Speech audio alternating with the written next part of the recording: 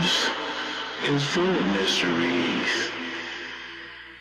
That's why we keep sending satellites and rovers to explore it. Contains water, frozen as ice. The largest known volcanoes in the solar system.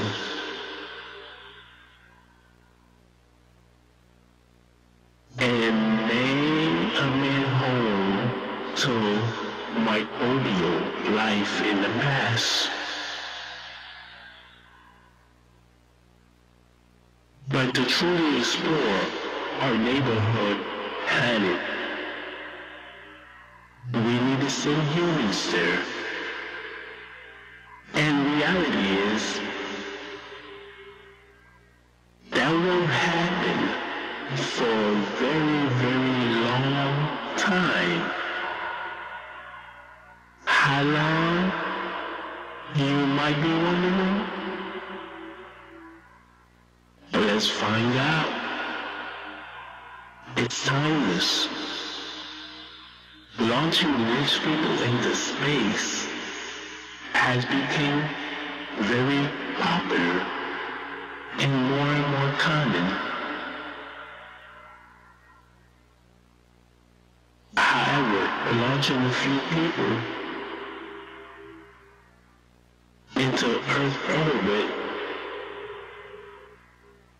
is a lot more easier and fast. Productivity for food and water is a big need.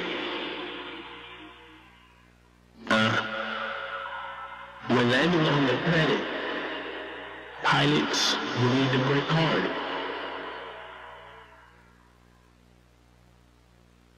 Where there isn't enough air conditions to brake off, like on Earth. This is why rovers are being sent to Mars. As we speak, Melvin is becoming a second home for Earthlings. That being said,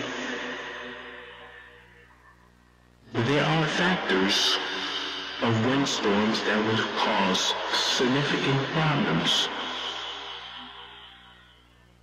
for the power and solar condition for the humans that's living on Mars. They might be strong winds, a little dust, but it is still happening.